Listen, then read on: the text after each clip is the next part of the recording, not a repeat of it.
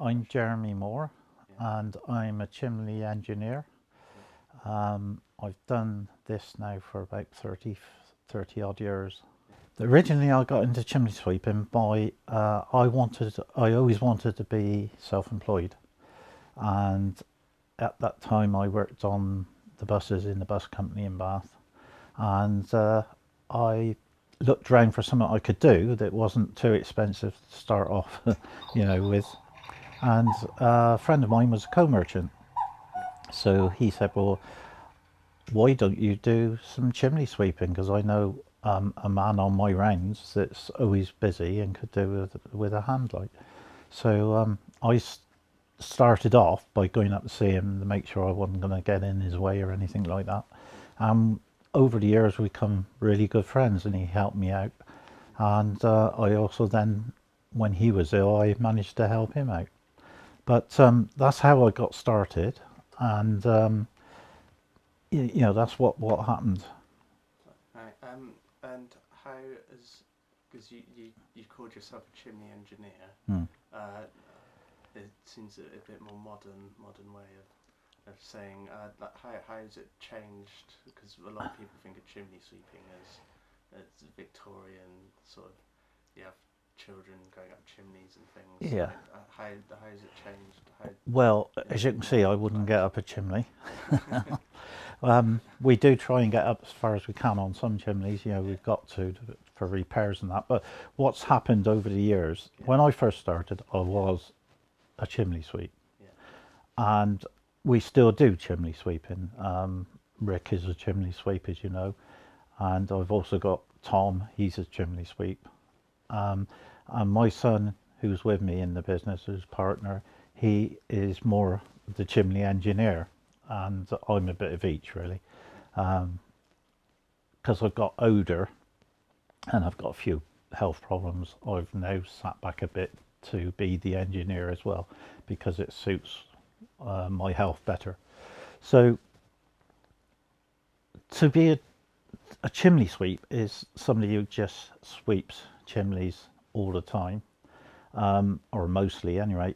And it has changed not loads over the years, because you've still got your brushes, you've still got your rods, as you did many years ago.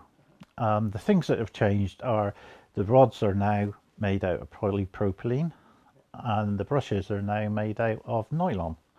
And the interim bit was where they used to have nylon brushes with what they call blockhead, which was a block of wood in the middle holding the nylon bristles.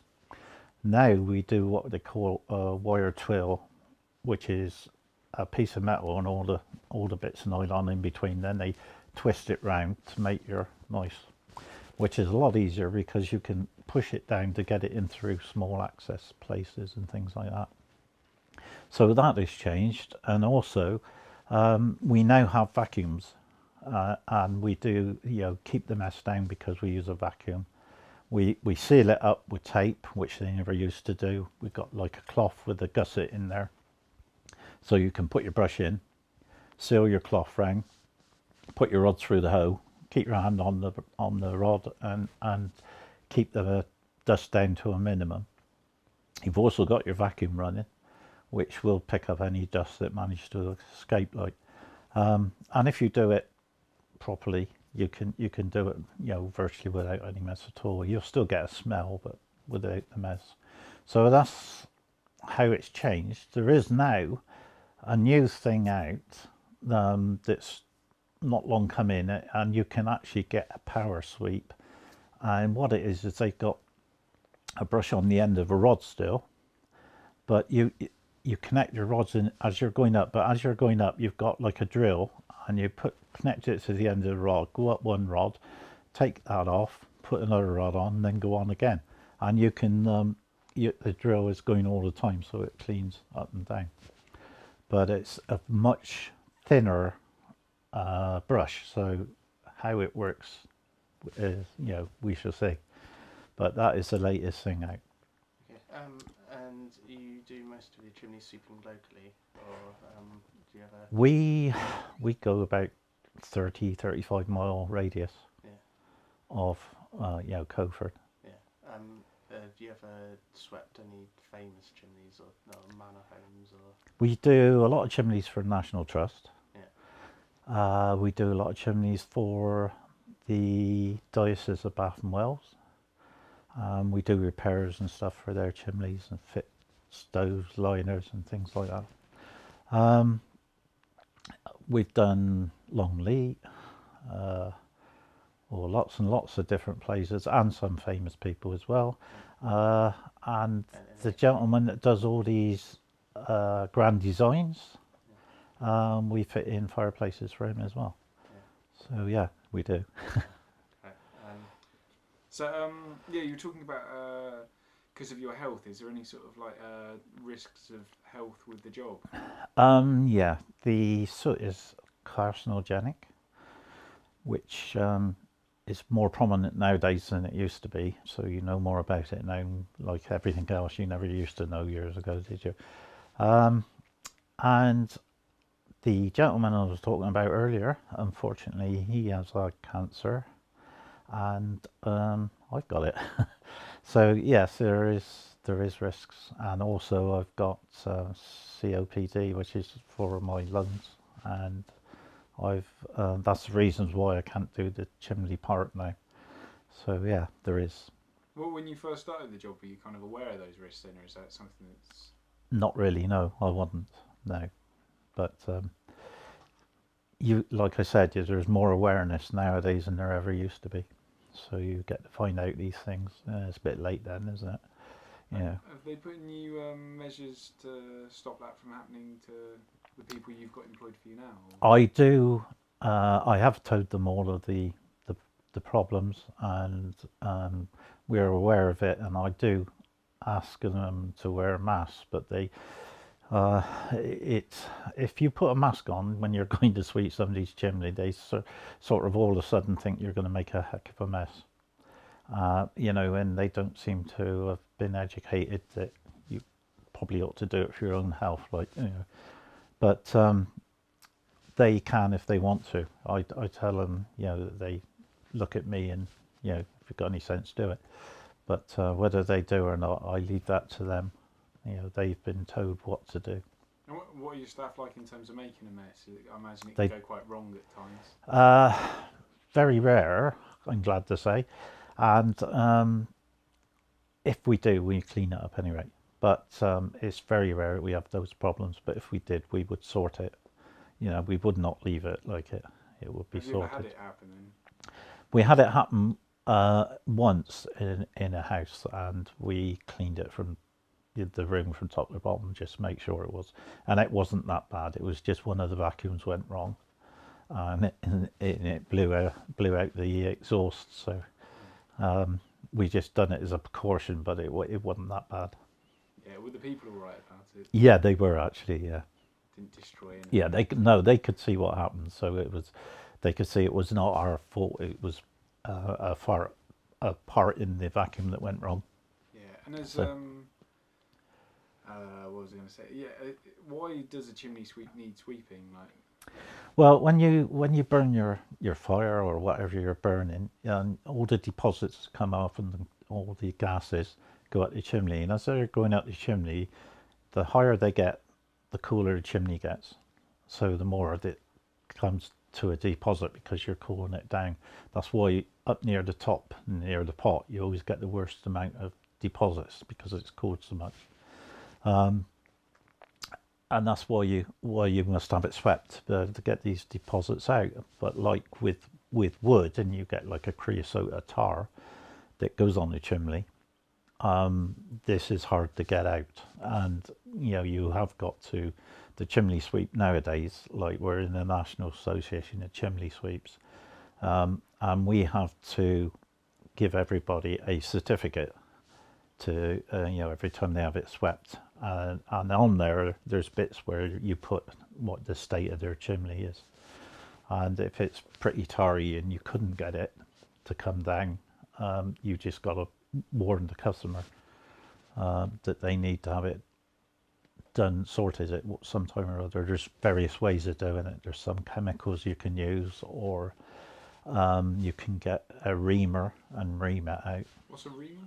A reamer is, yeah, it's a bit like a round thing like that, and it's got chains coming off of it, stainless steel chains, and then there's a long cable, and it runs inside this cable, and on the end you've got an electric drill, a powerful one, and you gradually work your way down through the chimney, and these change flails, as they call them, they go down and gradually hit the tar off.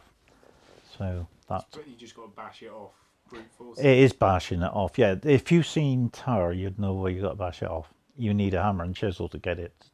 You know, if you wanted to get it off and you had a bit on the floor or something, you'd have the hammer and chisel to get it off. It goes like tar on the road, only solid. Yeah. So what would happen if someone didn't get their chimney swept? So what, If they didn't and they had that, they would be more likely to catch it on fire. oh, your actual chimney can set on fire. Oh yeah, if you yeah, leave it. yeah. And then you get the fire brigade come along, and they'll let you know how bad it was. And you know, sometimes when you get it so hot, you get what they call thermal shock, and it can split a chimney from top to bottom. Okay. Yeah. Wow. And so, what would you recommend? Like, how regularly should someone have their chimney seen to? On our forms, they've also got that, and that's put on there that you should have it done every 3 months in the wood burning season. So you sort of work it out from there, because if you're using it all day every day, you'll need it about 3 times a year. But if you use it evenings and weekends, it works out to be once a year, you know, and then you keep within your limits, like. Also, because it must be different when you work with different kinds of chimneys. Like, are they kind of do they vary a lot? Because obviously you've got like stately homes. Yeah, yeah, they all vary. No two chimneys are alike, I'll be honest. They do vary a lot in size, shape, and a lot of people think chimneys are straight, but they're not. They go all the way through the house to get to the top. And you can have up to 2 or 3 bends in a chimney easily. And So how do your brushes manage that then? well, it is hard, because your a lot of the brushes got a little knob on the top, which helps a bit. And when you hit one of these places, it doesn't want to grind, and that's it and all about it. But what we do is we usually have a little bent rod on the first one, because we get to know these different chimneys. So if you put a bit of bent rod on the first one, as you're going up through, you can find the best place for it to go on up round and push it on up round. But yeah, it is hard work. I mean, does it come with a lot of experience then? Kind Yeah. of knowing. Yeah, it's kind all of them bits. Yeah, yeah. The longer you've been doing it, the better you get into. You can, like some people just, especially when you start, brute force, push, and that's the hard way to do it. You just got to get a bit of pressure on it, gradually leave it, and it will gradually go up itself. It's still hard, but a lot easier than just brute force. So what's it like a typical day then for a chimney sweep? We start in the morning, and you get his list of all his clients you got to go to. Make sure his van's all up and ready, which we usually do at the end of the day. You know, we get it ready for the next day, and off you go, and sweep his chimneys, clean his vacuum out in between. A lot of talking to the customers, and it's more like friends than customers, because you get, over a period of time, you meet them, you know, say 2-3 times a year, and it's just catching up with the news you missed from the prior time. So it is nice, as well as being a job, because you get to know the people, and we've had people that have been with us for 20 odd years now, you know, and we just treat them as though as an extended family, if you know what I mean, because we know when something's happened to them, or when their so-and-so's getting married, and we sometimes go to do the wedding, like. But yeah, so it's quite nice, really. And also, because you mentioned you wanted to get into freelancing from the work you'd been doing previously, have you kind of enjoyed the perks of freelancing, and what are they? What you mean by like going to the weddings? Or sorry, I would. Oh no, Sorry. freelancing in terms of because you said you worked at a bus. Oh, on the buses, yeah, What the yeah. wedding is. Yeah, sorry. No, on the buses, I was working there, and then I wanted to be on my own, and that was why I moved into what I done, because I was my own boss. Sometimes you wonder why, because I think everybody thinks because you're your own boss, if you want tomorrow off, you can have it, but it doesn't work out like that.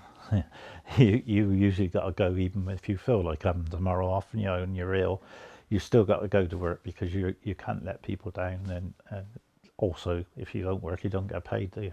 So have you enjoyed kind of this line of work though? oh yes, yeah, I really enjoyed it. As I was saying just now, you got so many people that are friends rather than clients. They are clients as well, but they're also friends, and you take an interest in what happens to them as they do. Yeah. So Do you need certain kind of personality traits or characteristics to be a good professional chimney sweep then? I would have thought so, yeah, because I've had customers that have had chimney sweeps that aren't quite so amenable in that way, and they say, "Oh, it's nice to have somebody who's happy and cheerful in their work." So yeah, I would imagine so. Do people expect a kind of Dick Van Dyke character to turn up if they've Sometimes, never had a chimney sweep? sometimes, but not a lot now. They'll have a laugh about my name, and they always want to know how I got my name and things like that, and how it came about. But yeah, Oh, is that the name of the business? Yeah. Or what's the name of the business? it's the Happy Smiling Chimney Services. Where has that come from? It was my mother, and when I started, I said to her, "Oh, I got to put an advert in the paper, but I didn't know what to put. Do you?" "Ah, yeah." She said, "Leave that to me. I'll give you your first few adverts." She said, "I'll think of something to put in." And this is what she put on it. She called it Happy Smiling Chimney Sweep, because back then I only just done sweeping. But because now we do so many different, parts of chimneys, we decided to make it services. So yeah, but it was my mother. Has that name helped out in business then?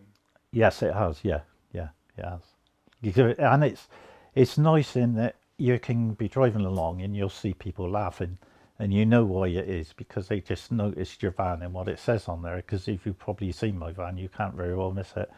And so it's made ever so many people happy, which is good. Yeah, and also, is there a time of year where you find yourself busier then? Yep, from sort of August, September up to Christmas is the busiest time. And also with Christmas, obviously chimneys are connected to Santa Claus. Do you ever have to find yourself, while you're doing the job, playing along the... Oh yeah, we very often play with the kids, and we have a laugh and go with the children, like about Father Christmas and that. Yeah. And also you mentioned about being part of the national... Yeah, National Association of Chimney Sweeps. That's just to do with the chimney sweeping. Then our other part of our firm, or it's all the same, but the other part is fitting stoves, liners, chimney cowls, bird guards, fireplaces, all that sort of thing. You have to be then in another one, which is called NACS, which is not NACS, sorry, HETAS, which is the body, which is a bit like the oil is off-tech, and I can never remember the gas one now, because they changed it from Corgi to whatever it is now. Yeah. And we are HETAS for solid fuel, so we have to be in that. And it was a bit funny, because I had probably been doing this for about 15-20 years when they came into being, like, and I then had to go on courses to tell me how to do what I've been doing for the last 15 years. So it was a bit of it was not nice, but you get used to it. You've got to do these things. I had to do it with NACS as well, so I'd already had to do it with them, and all the people or like 3 of the blokes that work for us, they have had to do it as well. So, Well, I was going to ask you, is the job still changing at the moment? And from oh having yeah, those organisations, do you kind of get together and talk about different techniques? yes, yeah, yeah, and things have changed so much in the last 10 years. The multi-fuel stoves, or wood burning stoves as they used to be, or you still get wood burning, but about 10, 15 years ago, if you ordered a stove, you would ask for a wood burning stove because that was what most people had. Now it's changed to most people want a multi-fuel stove than a wood burner. So that has changed, and not only that, the stoves themselves have changed so much in the last 10 years, and you're working now with a stove that would do 70, 80, and I just had some come in that are 90% efficient, and we're just starting up a showroom, and hopefully we will have one of those in the showroom, but 90% efficient is pretty good. Yeah, it's all right. So it's still changing a lot. But do you find that it's also changing because less and less people have chimneys and stuff? Is it a dying trade or? I wouldn't say it was dying at all. It did take a downturn, like lots of things have lately, haven't they? But with all the oil and gas going up so much, I think you'll find that they will start going back to solid fuel again. And we have been fitting more fireplaces, and stoves mainly, and it shows that it is still going.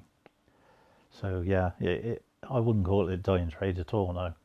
So in terms of the future for your business, then do you see that, and also being in Somerset and the organisations that you speak to, do you find that Somerset is kind of a strong place for chimney sweeps as opposed to the cities, or? Yeah, because a lot of the time in the cities you've got restrictions of where you can have the fires put, but we do cities anyway. But like in Bath, you've got certain places you can't fit fires and things like this, or you've got to have a certain type of fire, whereas out in the country you've not got those restrictions, so it's a lot better. How long have you been living in Somerset then? All my life. Yeah. Yeah, I was born in the house just round the corner. Oh, right. What was that like growing up around here? Okay, brilliant. Yeah. And, have you ever been tempted to go and live in a city and be a No way. city chimney sweep? I had enough when I used to work in there on the buses. I used to think to myself, I don't mind coming here for a day, but it's nice to get back home. It's different in the country, I wouldn't want to go in the city at all. No, thank you. So, what do you see as my final question? What do you see as the future for chimney sweeping in Somerset? I would have thought it would go on and on. The way they're making stoves now, that they can compare with the gas and oil. They can turn them up and down the same as those. All right, you've got to light it, but before it used to be hard to light. Now they're easy to light. And I would have thought they'd go on and on. I hope.